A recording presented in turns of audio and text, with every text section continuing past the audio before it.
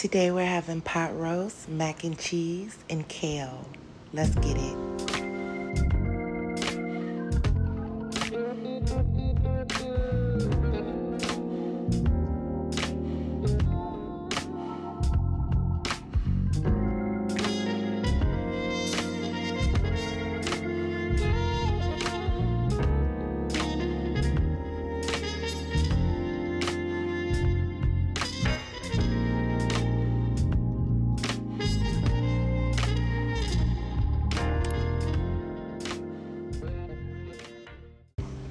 Hey everybody, thanks for joining me on another episode of Cutting Up with Bae. Today we're going to make some pot roast, and with our pot roast we're going to have some mac and cheese and some kale. Before we even get started, do me a favor, hit that like button and hit that subscribe button so we can keep cranking these videos out. So these are some of the ingredients I'm going to use, and I'll leave all the information in the description box below. Now that we've washed off our meat with some cold or cool water, we're going to season this meat up with some really delicious seasonings. And I'm going to use my Chef Bae Seasoning Salt. You can get your Chef Bae seasonings as well as your Chef Bae utensils and aprons at cuttingupwithbae.com. And all that information is in the lower left-hand side of the screen. So we're going to season both sides of our roast, and we're going to let our roast cook for like 2 or 3 minutes on this side, and then we're going to flip it over and let it cook for another 2 or 3 minutes, and then we're going to set that aside.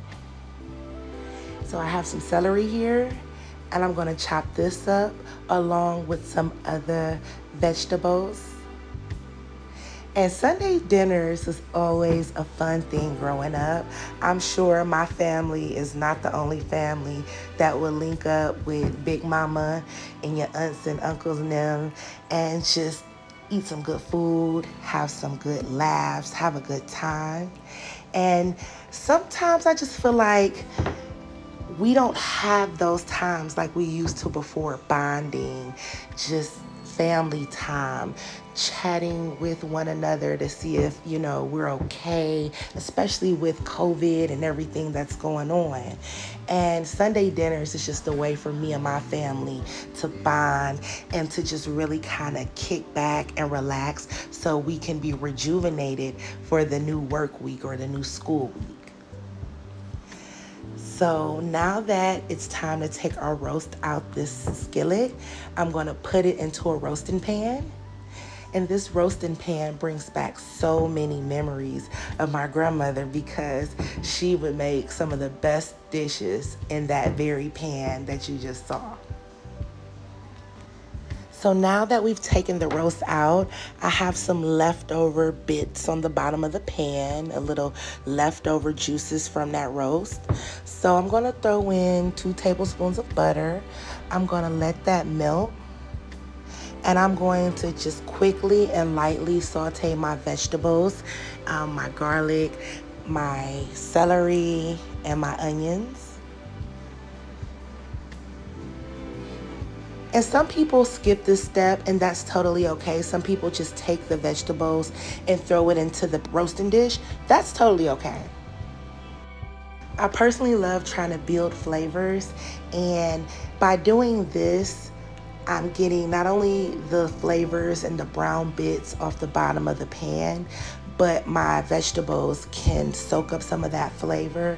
And I've added just some pink salt to this and some red pepper flakes. I mean, we're going to add more seasonings once we assemble everything.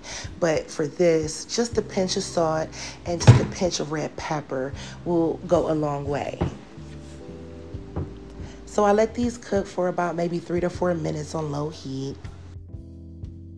And now it's time to start assembling our roast so we can bake it. So I'm going to pour these vegetables in. I'm going to put my carrots in next.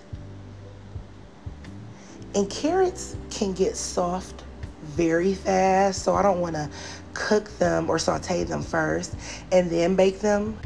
baking them will be perfectly fine. It's that onion and that celery that's got a little more texture to it. So we're going to add some beef broth. We're going to add some red wine. You can use whatever red wine you like. And if you don't like using wine to cook with, you can just substitute that wine for more broth or even water. So I've added a little bit of browning. I'm going to take this Lipton soup mix, put it in a bowl. I'm going to take a small pack of beef bouillon. I'm going to add some flour.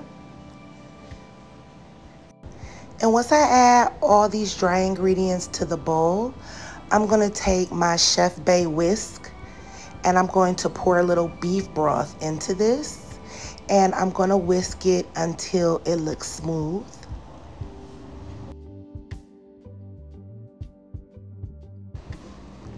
Trust me, this is the secret. You definitely want to do this because this will change your entire roast experience, okay?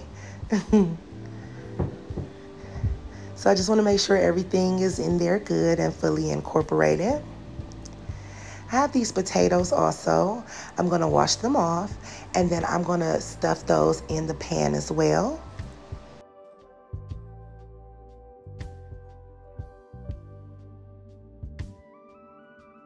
And feel free to go in whatever order you want to. If you want to put the potatoes down first and then put the vegetables on top, like, it doesn't matter. And I say that all the time in my videos. It's about having fun and making good food. And a detail that small, such as putting the potatoes down first or putting the vegetables down first, is not a big deal. We're going to add some rosemary and some thyme as well.